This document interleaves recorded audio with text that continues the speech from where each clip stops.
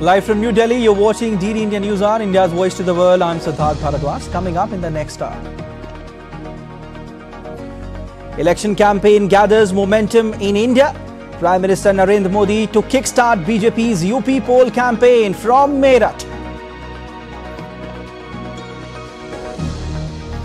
President Draupadi Murmu confers India's highest civilian award, Bharat Ratna, to former Deputy Prime Minister and veteran BJP leader LK Advani at his residence in New Delhi.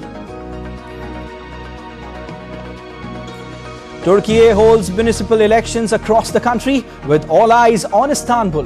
President Tayyip Erdogan seeks to reclaim control of Istanbul from rival Ekrem İmamoğlu. America's major telecom company AT&T reports data leak of 73 million current former account holders on dark web.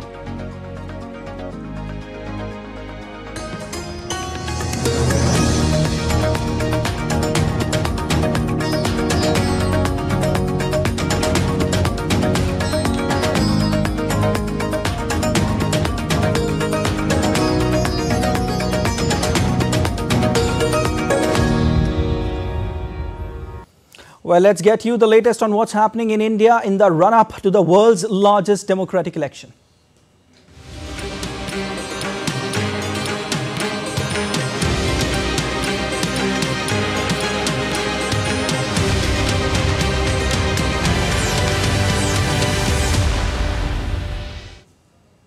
With the start of notification, campaigning for election to India's lower house of parliament has gathered momentum. Prime Minister Narendra Modi is launching BJP's election campaign in Uttar Pradesh today at a rally in Meerut. The BJP has fielded TV serial Ramayan fame Arun Govil from Meerut Lok Sabha constituency. Uttar Pradesh Chief Minister Yogi Adityanath, Rashtriya Lok Dal President Jayant Chaudhary and several other BJP leaders will also be present at the rally. Uttar Pradesh will go to the polls in 7 phases. The rally will serve as a precursor to a series of other events planned by BJP in coming weeks.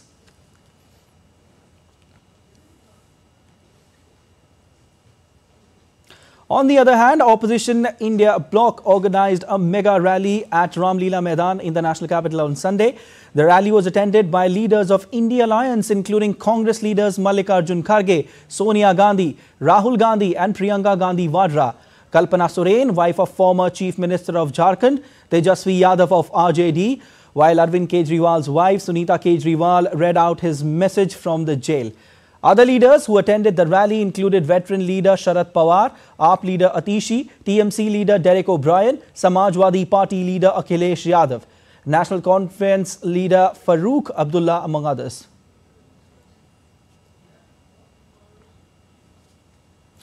Congress leader Rahul Gandhi addressed the rally. He said that the party is facing financial constraint as party's bank accounts have been seized. Bank account बंद कर दिए गए हैं। चुनाव के बीच में देश की सबसे बड़ी ऑपोजिशन की पार्टी के सारे अकाउंट बंद कर दिए। All right, and DD correspondent Dibyendu Mondal joins us from newsroom. First, Dibyendu, the India bloc organizing a mega rally at Ramlila Maidan. Now, what is the actual motive behind the rally? Can you just tell us? Well, Siddharth, that's right. Today the opposition alliance held a massive rally in Delhi's Ramlila Maidan. It saw a myriad of opposition leaders from across the country who joined in to take on the government, incumbent BJP government here in the national capital. But perhaps what the opposition's rally was motivated was against the arrest of the Delhi Chief Minister Arvind Kejriwal, also about the opposition trying to make a point that their bank accounts have been frozen, that the government has been using agencies to corner the opposition parties in the country. They tried to use that forum to show perhaps a unity of the opposition alliances in the national capital. But having said this, Siddharth, the opposition, even though they are trying to show some sort of unity in the national capital, when they go back to their own states, they are quarreling amongst themselves, is what the opposition alliance are currently doing. Remember, in West Bengal, the Trinamool Congress as well as the CPM and the Congress are not in an alliance. So is the case with the Aam Aadmi Party in Punjab. Even though the Aam Aadmi Party as well as the Congress shared the stage today at the opposition alliance meet, but in Punjab, both the Congress and the Aam Aadmi Party doesn't see eye to eye. So is the case with the Congress when you go down south in Kerala. The left and the Congress are fighting against each other in the state of Kerala. So, of course, even though the opposition which tried to show an alliance in the national capital, but when they go back to the states, there seems to be that their alliances there are not working, and the state units are not very happy with the fact that the national leaders of the Congress are trying to stitch an alliance, in turn damaging them in those respective states. So of course, even though the opposition, which brought in a large number of leaders, including the Shiv Sena, the Samajwadi Party's Akhilesh Yadav, the Trinamool Congress up on the stage, as well as the Aam Aadmi Party's Bhagwant Mann, the Chief Minister of Punjab. Also, we saw Hemant Soren's wife Kalpana Soren giving a speech at the opposition alliance rally at Ramlila Maidan. But despite all being shown to be hunky-dory, it seems that the opposition alliance at the respective states are not very healthy. Yes, back to you. Well, definitely. I'll come back to you. I'll just come back to you, Dibyendu. Just wanted to tell our viewers that we've been also joined by our correspondent Anbarsan, who's there in Chennai. Anbarsan, I'll come back to you when we talk about that region. But as of now, again, Dibyendu, Prime Minister Narendra Modi is launching BJP's election campaign in Uttar Pradesh, and BJP has fielded Arun Govil, a renowned personality from Ramayan. Now, what impact would it create in the region and in the state having the highest number of Lok Sabha seats, Dibyendu?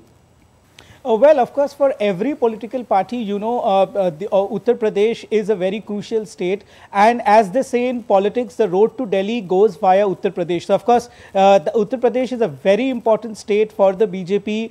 It has 80 seats, and the BJP is expecting to win about 70 to 75 seats from the state of Uttar Pradesh. And today's rally in Meerut, which the Prime Minister is shortly going to address, is a very crucial rally, because this is perhaps the Prime Minister's first electoral rally from the state of Uttar Pradesh, and he has chosen Meerut because not just because the candidate that has been fielded by the BJP is an actor turned politician now, who shot to fame, as you rightly said, through his popular television series Ramayana, where he played the role of Lord Ram. So of course that is something that the people of Meerut will connect to. What we are also being told from people who are on the ground is that the BJP's campaign in Meerut is picking up momentum ever since Arun Govil had been declared candidate from there. But having said this, Siddharth, we have to understand the politics of the Western Uttar Pradesh, which is going to polls in the first two phases of the election.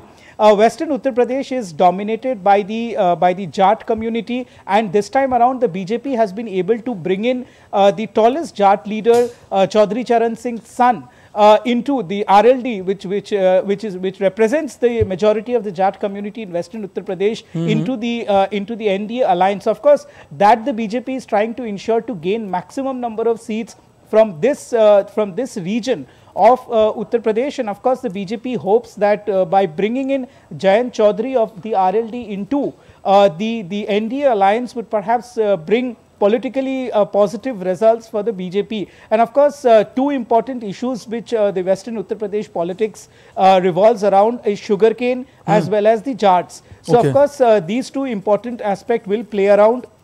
And we will also see the Prime Minister talking about Chaudhary Charan Singh, who had been recently given the Bharat Ratna award. So of course, this will also give electoral benefits to the BJP in the region of Western Uttar Pradesh. Yes, back to you, Siddharth. Definitely, Dibyendu, the election fervor is gripping the nation, and as I say, in India, election is just not a voting process, it's not just an electoral process, it's a celebration, and the world is taking cues from India. Thank you so much. We'll leave it there.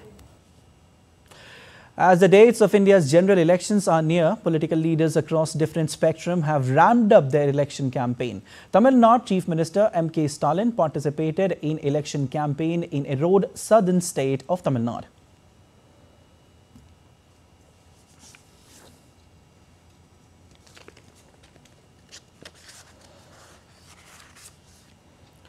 All right, and DD India correspondent Anbarsan joins us from Chennai. Anbarsan, elections are just around the corner. How is Tamil Nadu gearing up for the elections? Just 18 days more to the voting date of April 19th. The first phase itself, Tamil Nadu is going for the election. BJP, DMK and AT&T, all three alliances are brazen their campaign across state. And today, BJP, the state BJP chief K. Annamalai has raised the issue particularly regarding the Kachativu. There is an island between India and Sri Lanka, which is 20 kilometers from the Indian shore. As Annamalai said that this Kachativu has been ceded over to Sri Lanka in 1974 on then Prime Minister Indira Gandhi with the fact with Sirmarao Bandaranaike of Sri Lankan president.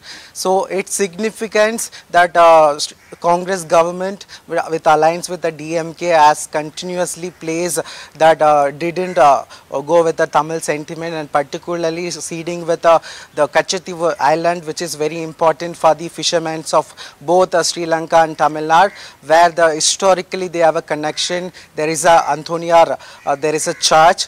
Whenever the fishermen need to take a rest, that island would be very much needed. Anbarsan, tell us about the voting process there. 1974, where okay. Anbarsan, tell us about the voting process there. Yeah, the vote. Yeah. The voting process, the campaign, actually the MK Stalin is in Erode, the western district of Tamil Nadu, where he is campaigning. As he said that he is continuously accusing the central government regarding development schemes has been not been implemented and full swing, particularly the AIMS Madurai, which has been laid the foundation stone in very long before. Until now the hospital has been not built, and also the AIDMK is continuously accusing the DMK government, which is came after 2021, the nearly 3 year the anti-incumbency is built. That is what the ADMK General Secretary Advani K. Palanisamy has said. And also the BJP is continuously saying this DMK government, particularly from the top leaders, they are saying the government more on the corruption, and also there is a mismanagement of various schemes, particularly flood mismanagement and also drug related issues. So the youths are not getting properly the drug related, they are addicted into that. So these kind of issues are all three parties and the alliances are raising. All right, election fever is certainly gripping the entire country. Thank you so much, Anbarsan. We'll leave it there. Asaduddin Owaisi-led AIMIM and Apna Dal will be contesting the upcoming India's Lok Sabha elections together. Both parties announced their alliance today, with Asaduddin Owaisi saying that he expects this to go beyond the Lok Sabha elections. हम उनके साथ हैं, और जब हमारी पहली मुलाकात आपसे हुई थी तो हमने कहा कि इस लड़ाई को हमको सिर्फ पार्लियामेंट इलेक्शन तक ही नहीं रुकना चाहिए, बल्कि इसको आगे लेके जाना चाहिए. तो हमको उम्मीद है कि इंशाअल्लाह ताला ये जो पीडीएम बना है सामाजिक न्याय के बारे में, उसको हम उसके साथ रहेंगे एमआईएम पार्टी, और हम लोग इसको आगे लेकर जाएंगे. और मुझे यकीन है कि उत्तर प्रदेश की जनता इस पीडीएम का साथ देगी. Well, on Sunday, BJP released one more name for the upcoming elections. The Central Election Committee of the Bharatiya Janata Party gave its approval to the name of Damodar Agarwal for the Bhilwara seat of Rajasthan in its 9th seat. All right, and still to come on DD India News Hour. Zelensky accuses Russia of carrying out wild strikes on Ukrainian energy. Turks vote in municipal elections focused on President Tayyip Erdogan's bid to reclaim control of Istanbul.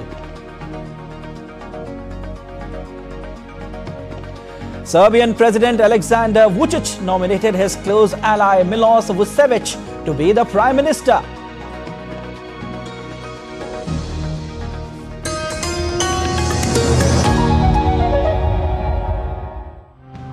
We try to understand what are the opportunities and challenges that come with renewable energy. In terms of the radiation is better. When you compare to other districts in Gujarat, then we found a better elevation for WTG generation. Solar panels and wind turbines they kind of have a mind of their own.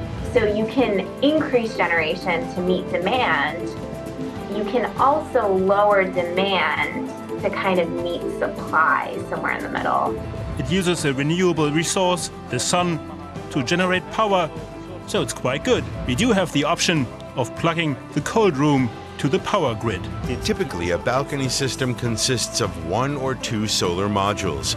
These modules contain crystals that convert sunlight into direct current, or DC. This inverter then turns the DC into AC, which is the type of electrical current used in households.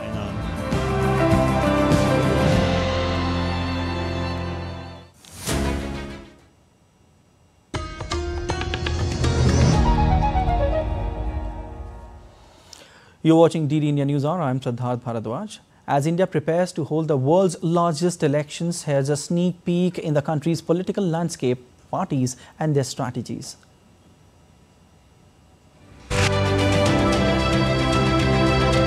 As India prepares for general elections, it is important to understand the country's current political scenario. There are 2 main players in the fray. On the one side is the National Democratic Alliance led by incumbent Prime Minister Narendra Modi's Bharatiya Janata Party. Challenging the NDA is the India Alliance, or Indian National Developmental Inclusive Alliance, which was formed in 2023.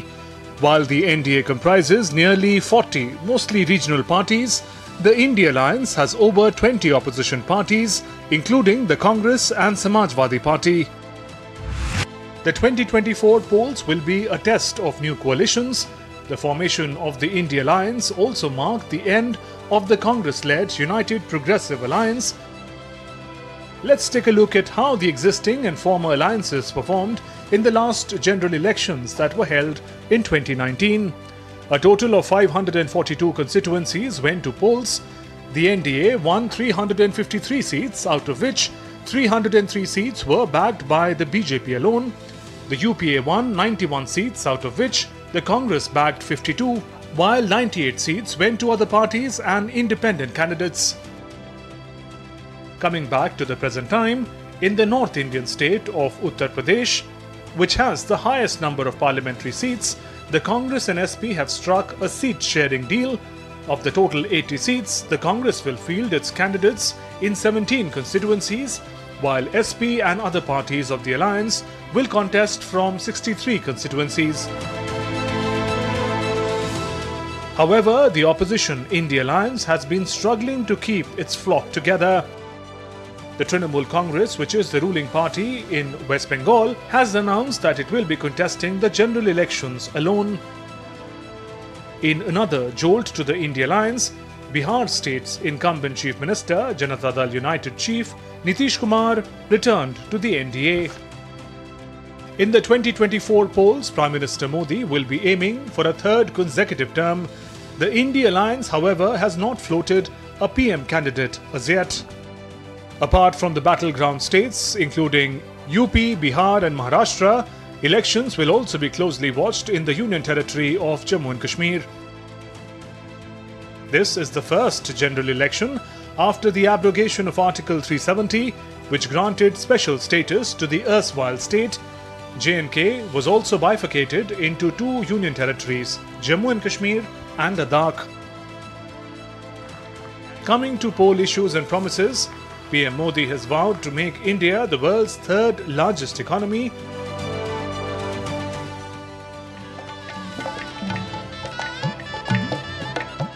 Also, recently inaugurated Ram Temple is expected to feature prominently in the BJP's campaigns. In 2019, building the temple was among the party's key promises. As for the opposition, the Congress decided to organize a national nationwide march called Bharat Jodo Nyay Yatra, or India Unity and Justice March, to garner public support.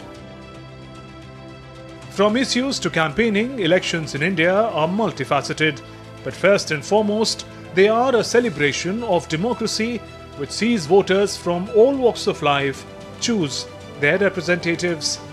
Bureau Report, DD India. Well, India's Prime Minister Narendra Modi launched a scathing attack on Congress party on Sunday. PM Modi alleged that Congress gave away Kachativu Island to Sri Lanka in 1974 during Indira Gandhi's regime after an RTI revealed the same. PM Modi quoted an article posted on social media platform X, and I quote, "New facts reveal how Congress callously gave away Kachativu. This has angered every Indian and reaffirmed in people's minds, we can't ever trust Congress. Weakening India's unity, integrity and interests has been Congress's way of working for 75 years and counting." Last year on August 10, Prime Minister Narendra Modi targeted Congress over the decision to hand over Kachativu Island to Sri Lanka. Responding to the no-confidence motion in the Parliament House on 10th of August 2023, the Congress party was accused of undermining the integrity and interests of the country. DMK वाले, उनकी सरकार, उनके मुख्यमंत्री मुझे चिट्ठी लिखते हैं, अभी भी लिखते हैं और कहते हैं, मोदी जी कच्छतीवु वापस ले आइए। एक कच्छतीवु है क्या? किसने किया? तमिलनाडु से आगे श्रीलंका के पहले एक टापू किसने किसी दूसरे देश को दे दिया था?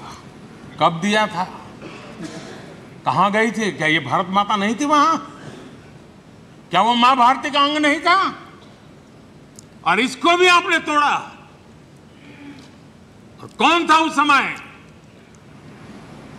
श्रीमती इंदिरा गांधी के नेतृत्व में हुआ था। BJP's National President JP Nadda also spoke on the Kachativu Island issue. In a post on X, he said, "It's a part of Congress's work culture to give up Indian territory given the slightest opportunity." BJP National Spokesperson C.R. Kesavan strongly criticized the Congress, stating that the island surrender to Sri Lanka in 1974 without Parliament's consent has greatly endangered the livelihoods and lives of Tamil Nadu's fishermen. He asserted that the people of Tamil Nadu will not forgive Congress for this decision. Today, new shocking facts have been revealed, which clearly exposes the betrayal by the Congress of the Tamil people when people know how it surrendered the Kachativu Island in 1974. Honorable Prime Minister Modi ji has also tweeted today expressing his grave and serious concern about how the Congress government under Nehru and Indira Gandhi had undermined the sovereignty, interests and unity of India and surrendering this Kachativu. There was no consent of Parliament. It was just done and given away to Sri Lanka. And one should remember, in 1974, the state government was run by the DMK, the central government was run by the Congress, and both of them were in alliance. This expose today has really angered the people because they know this is the fountainhead, this is the root cause of the problem which we see today, which has placed in grave danger and risk not just the livelihoods of our fishermen brothers, but also their lives on a day-to-day basis when they go out and seek their livelihood. The people of India and Tamil Nadu will never forget, will never forgive this betrayal of the Congress party in surrendering Kachativu, and in the coming days, they will teach them a fitting lesson. India's President Draupadi Murmu conferred the Bharat Ratna, the country's highest civilian honour, on former Deputy Prime Minister Lal Krishna Advani at his residence in New Delhi. President Murmu paid a visit to senior BJP leader LK Advani's residence and conferred him with the prestigious award.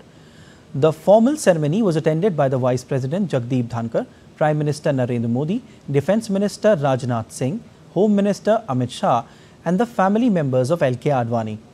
In 1970, LK Advani became a member of the Rajya Sabha and held the seat till 1989. He was elected president of the BJS and continued the helm until 1977.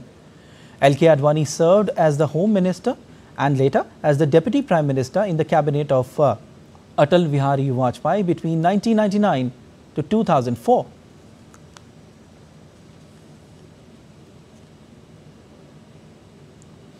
News from Somalia now. Somalia Parliament voted for historical amendments in its constitution that led to major changes.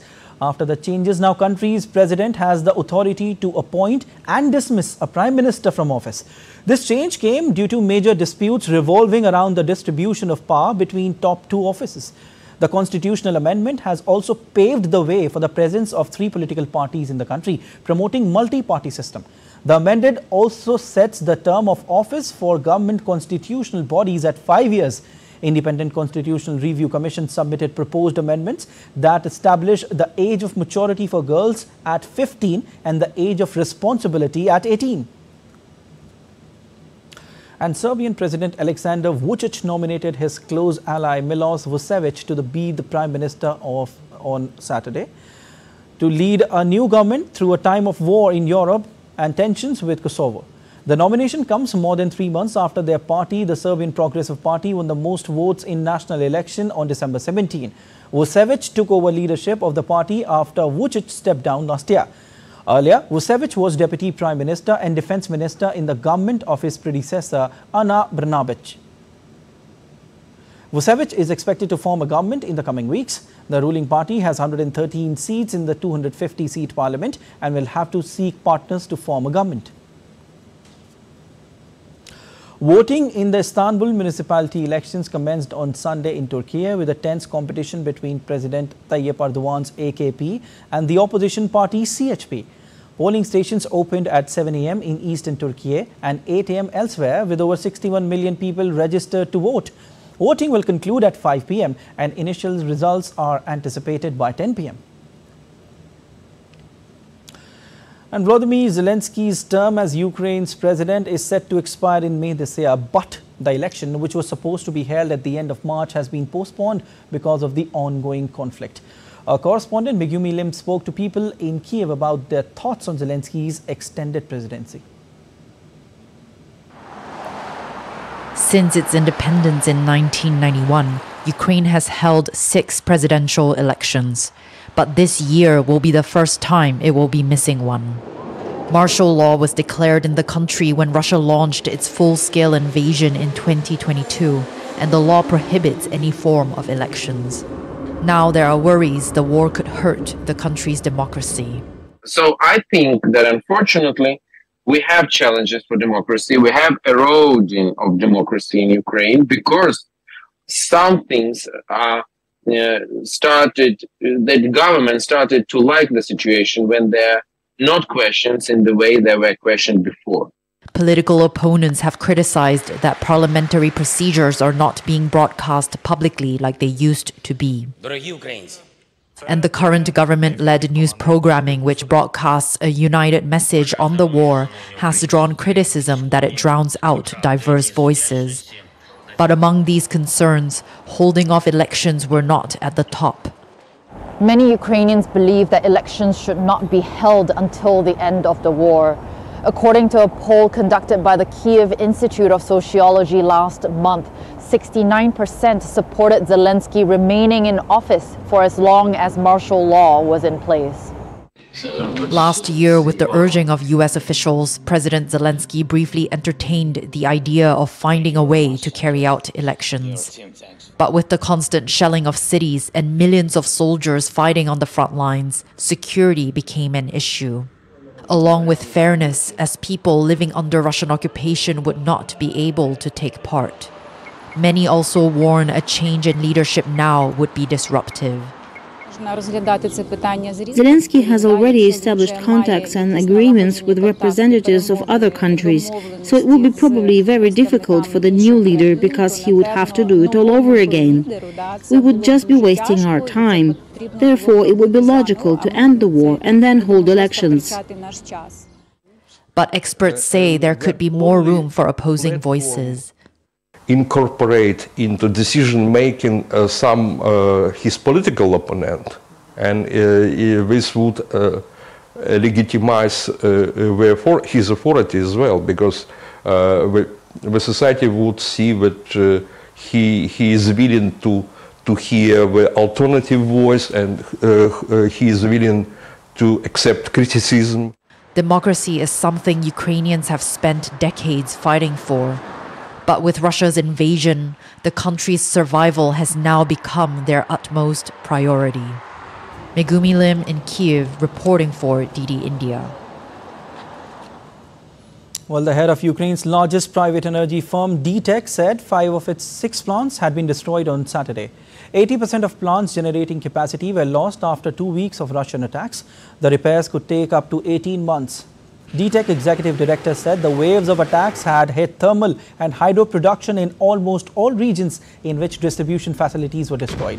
He added that the company suffered losses amounting to $300 million. Russian missile and drone attacks hit thermal and hydro power plants in central and western Ukraine overnight on Friday.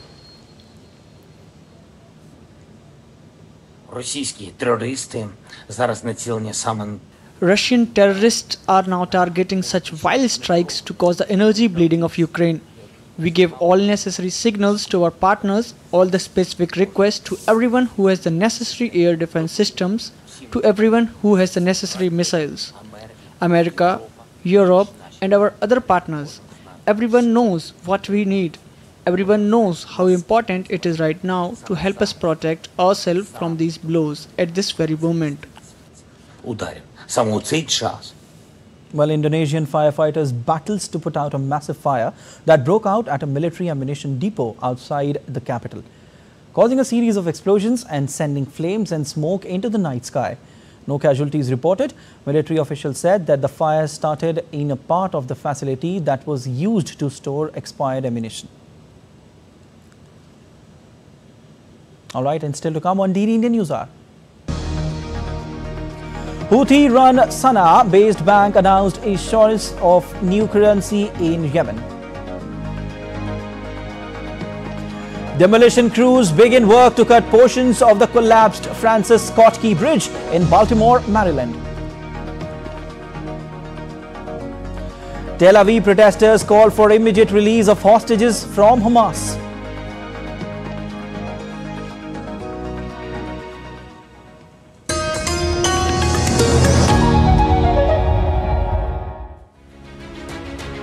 As the cycle of accountability returns, the time has come when the biggest democracy chooses to write another chapter in its glorious history. Development, justice, regionalism, a big political canvas. Everything will be put to test in this mega battle for glory. DD India dissects what makes elections 2024 the battle royale in Indian politics. Data and analysis free from bias to help you understand why India matters.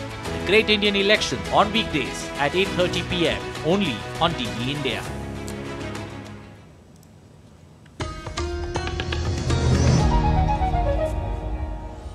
You're watching DD India News Hour. I'm Siddharth Bharadwaj. A quick recap of the headlines. Election campaign gathers momentum in India. Prime Minister Narendra Modi to kickstart BJP's UP poll campaign from Meerut. President Draupadi Murmu confers highest civilian award of India, Bharat Ratna, to former Deputy Prime Minister and veteran BJP leader LK Advani at his residence in New Delhi. Turkiye holds municipal elections across the country with all eyes on Istanbul. President Tayyip Erdogan seeks to reclaim control of the Istanbul from rival Ekrem İmamoğlu. Peruvian President Dina Boluarte's house gets raided as part of inquiries into possible illicit failure to declare ownership of luxury watches. Earlier, prosecutors began preliminary inquiries following a media report that the president possessed several Rolex watches. Boluarte has acknowledged that she owns Rolex watches which she had bought with money since she was young. Peruvian President Dina Boluarte said she would not resign after her house was raided as part of inquiries into possible illicit enrichment and failure to declare ownership of luxury watches. I've always said I'm an honest woman. I took office with clean hands, and thus I will retire from the presidency in 2026. I have attended the prosecutor's office by appointing my lawyers and making myself available so that the Dawn measures are arbitrary, disproportionate and abusive. The situation is serious and affects my family's rights, but above all, the country's governance. Brothers and sisters, the president has been systematically attacked. Tropical cyclone Gamane killed at least 18 people and displaced thousands more in Madagascar. Although disaster teams have lifted cyclone alerts but warn the weather remains dangerous in Madagascar. DD India correspondent Isabel Nakiria reports from Kampala, Uganda. Disaster teams have lifted cyclone alerts but warn the weather remains dangerous in Madagascar. Maritime users have been asked not to go out yet to sea as risk assessments are being carried out. Emergency teams in Madagascar are still rescuing those trapped to safer ground in the north of the Indian Ocean island nation. The National Disaster Risk Office warns that extreme climatic conditions could pose a risk to food security and livelihoods. Aid workers are planning to airdrop food beginning Saturday once the weather is favorable. Roads and bridges have been destroyed, making evacuations and food delivery difficult. The death toll is expected to rise as many are still missing. Many people are believed to have drowned after being washed away by the floods. Isabel Nakiria, reporting for DD India in Kampala. Thousands of Israelis rallied in Tel Aviv on Saturday calling for the immediate release of hostages held by Hamas in Gaza. With placards and banners and a stage with people caged in them, resembling those held in captivity, the crowds chanted, "Bring them home now," and pledged to start protesting on the streets and calling for a mass march. Truce talks between Israel and Hamas will resume on Sunday in Cairo. This is the latest attempt to bring about a pause after nearly 6 months of conflict in the Gaza Strip. On Saturday, Egyptian Foreign Affairs Minister Sameh Shoukry met in Cairo with his counterparts from France and Jordan. With the situation in Gaza at the forefront of talks, Jordanian Foreign Minister Ayman Safadi urged Israel to open land crossings for aid to enter. We can deal with the famine that Gaza's people are facing in a very short time. What is needed is that Israel opens the land crossing from aid to enter from Egypt and from Jordan and to stop denying entry of aid. When renowned international organizations say more than 1 million Palestinians are facing famine, all that Gaza's population are suffering the highest level of hunger and food shortage, then we are facing a real catastrophe.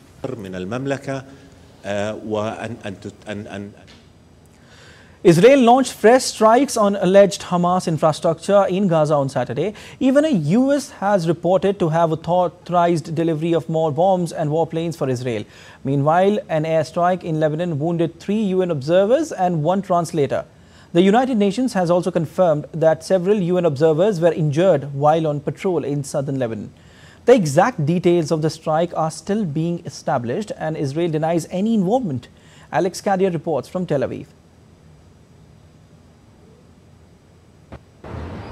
Well, 3 United Nations observers have been injured in southern Lebanon, as well as their Lebanese translator. There were initial reports that this was an Israeli strike targeting the car in which they were traveling, but the United Nations has since clarified that a shell exploded near these 4 people while they were on a foot patrol outside of town in southern Lebanon. And we know that the Israeli armed forces have denied any involvement in this particular strike. They were carrying out their observing roles as the peacekeeping force of the United Nations on the Israeli-Lebanon border, known as the Blue Line. But it really shows that despite the UN clarifying and Israel denying any involvement, that this is an incredibly dangerous area in which to be operating. We know that Hezbollah has fired rockets into northern Israel just in the last 24 hours. Lots of rocket alerts across the populations living there, most of whom have had to be evacuated, but also Israel striking back against Hezbollah in Lebanon, in Syria,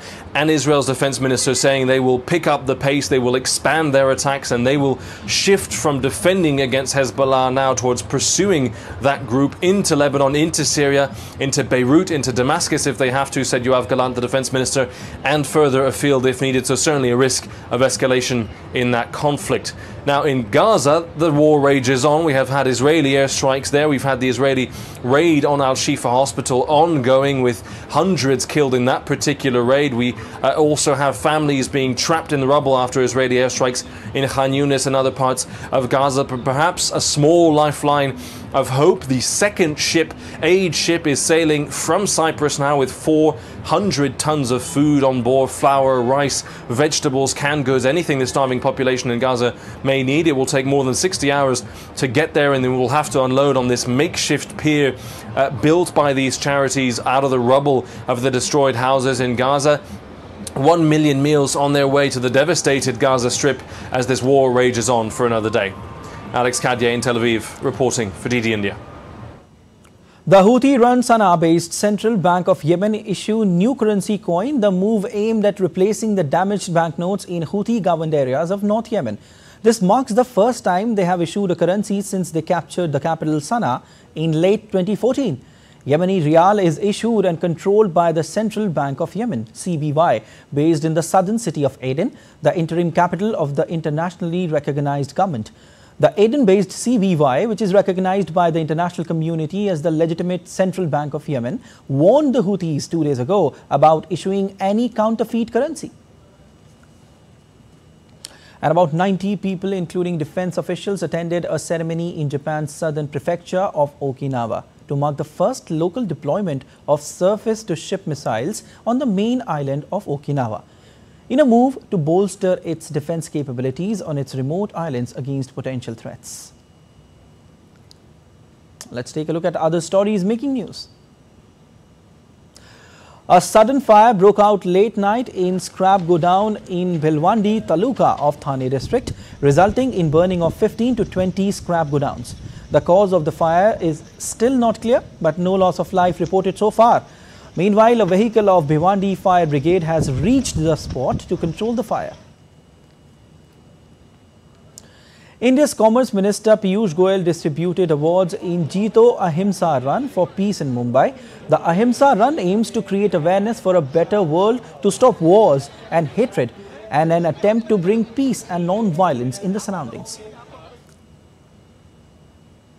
India Meteorological Department has forecast isolated heavy rainfall over northeastern states till Monday, with the possibility of a very heavy falls over Arunachal Pradesh, Assam and Meghalaya on Sunday.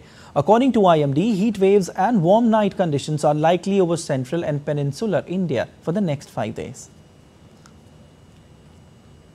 The Bihar School Examination Board BSEB have announced the class 10th result today. The BSEB chairman Anand Kishore declared the Bihar Board class 10th results along with the merit list.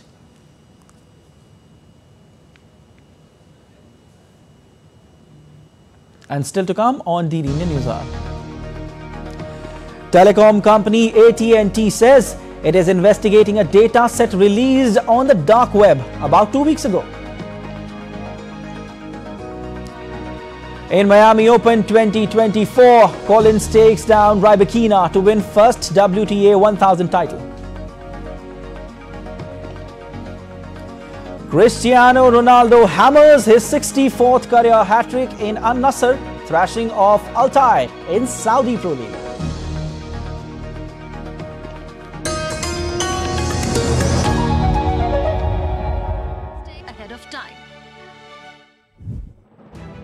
Introducing the DD India app, your gateway to a world of news right at your fingertips. Your most trusted source of news goes global, goes digital. Explore a world of options, top stories, live updates, in-depth analysis and more. Stay informed wherever you are.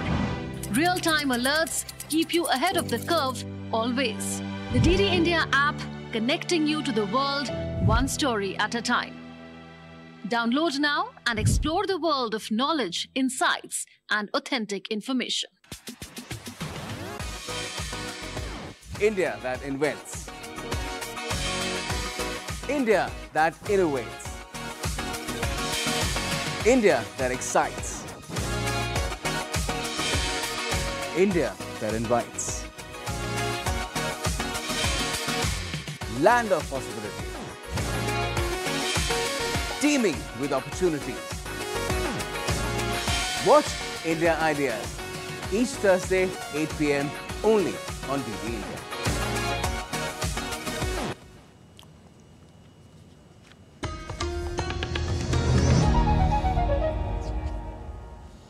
You're watching DD India News Hour. I'm Siddharth Bharadwaj. Going back to our top story on election updates, India's Prime Minister Narendra Modi launched the Bharatiya Janata Party's election campaign for the parliamentary polls in Meerut in Uttar Pradesh.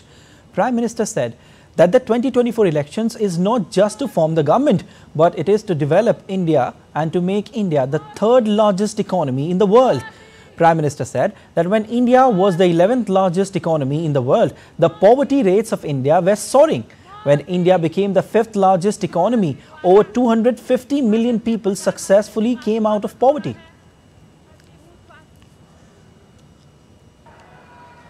हम आने वाले 5 साल का road map बना रहे हैं।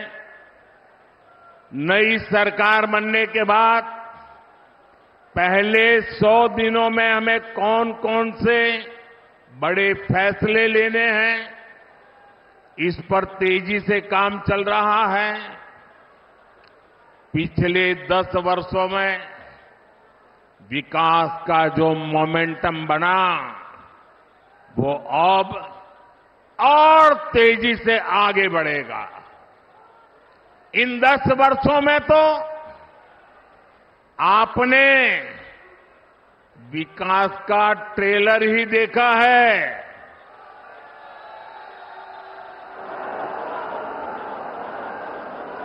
अभी तो हमें देश को बहुत आगे लेकर जाना है। And telecom company AT&T said on Saturday that it is investigating a data set released on the dark web about 2 weeks ago. The preliminary analysis shows data leak has impacted approximately 7.6 million current account holders and 65.4 million former account holders. The company said the data set appears to be from 2019 or earlier. AT&T said it does not have evidence of unauthorized access to its systems resulting from the incident. The company said it's not yet known whether the data originated from AT&T or from one of its vendors. AT&T said the incident has not had a material impact on its operations and said the source of data is still being assessed. AT&T in its contact with all those impacted and has reset passcodes for 7.6 million current customers. It also said it will offer credit monitoring wherever applicable. The wireless carrier's 5G network covers around 290 million people across the United States. The world celebrates Easter Day today on Sunday. The festival marks the celebration of Jesus Christ's resurrection and is a symbol of love and compassion. Easter gives the message that truth is eternal and shows us the path of sacrifice and forgiveness. The teachings of Jesus Christ guide on the path of peace and harmony, symbolizing victory over death and sin.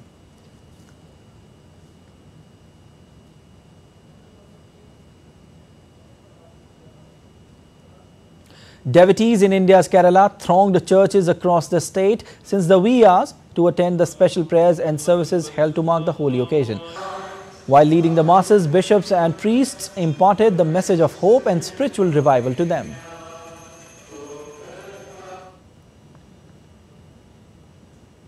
Fervour of Easter celebrations also witnessed in India's Tamil Nadu, where priests and locals marked the festival by spreading brotherhood and harmony. The President of India, Draupadi Murmu, sent her greetings to all fellow citizens on the occasion of Easter. Taking to social media platform X, President said, and I quote, "Easter greetings to all, especially to our Christian brothers and sisters. This occasion of celebrating the resurrection of Jesus Christ promotes the spirit of love, hope, and universal fraternity. May the teachings of Jesus Christ lead us on to the path of peace and harmony." India's Prime Minister Narendra Modi on Sunday extended greetings to people on the occasion of Easter and wished for harmony in society. Taking to social media platform X, PM Modi said, and I quote, "On Easter, we hope that the message of renewal and optimism reverberates all over. May this day inspire us all to come together and fostering unity and peace. Wishing everyone a joyful Easter." Ceremonies of Easter takes place in India's national capital New Delhi to mark the most important festival in the Christian calendar. Devotees offered prayers. A large number of people took part in the churches across the city to mark the occasion. You're watching DD India News Hour. Time now for sport. And India's seasoned player Rohan Bopanna and his Australian partner Matthew Ebden grabbed their second title of the year, winning Miami Open doubles crown on Saturday. The duo beat Croatia's Ivan Dojic and his American partner Austin Krajicek 6-7, 6-3, 10-6 in the finals. After winning the Indian Wells last year in California, the Indian player had become the oldest man to achieve this feat at 43 years old. And now with this win in Miami, he has surpassed his own record for the oldest man to win the Masters 1000 title. Meanwhile, in women's singles, American Danielle Collins overcame 4th seed Elena Rybakina to win Miami Open finals. Collins beat Elena Rybakina 7-5, 6-3 on Saturday to claim the title on home soil in her farewell season. Collins won nearly 75% of her first serve points while claiming 3 of her 7 break points on the way to victory in just over 2 hours. The 30-year-old left the crowd, including former Miami champion Andre Agassi, breathless. Collins, who said in January she would retire from tennis at the end of the season, was the surprise winner at the East Coast tournament. Cristiano Ronaldo scored the 64th hat-trick of his storied career on Saturday as Al Nassr defeated Al Ta'i 5-1 in the Saudi Pro League. Ronaldo's Portuguese compatriot Otavio opened the scoring for the hosts in the 20th minute. Ronaldo scored a trio of second-half goals to put the 3 points beyond doubt, bringing his goal tally for the league season to 26. Ronaldo is 4 points ahead of Al Hilal's Alexander Mitrovic in the race for the Golden Boot. Al Nassr remains second on 59 points, 12 behind runaway leaders Al Hilal, who secured their 30th straight win on Saturday against Al Shabab. And Hong Kong's Global Art Fair works with a local NGO to highlight art scene to shed light on the community about their special needs, showcasing the artwork of mysterious lakeside with rainbow sky and dazzling stars at a global stage.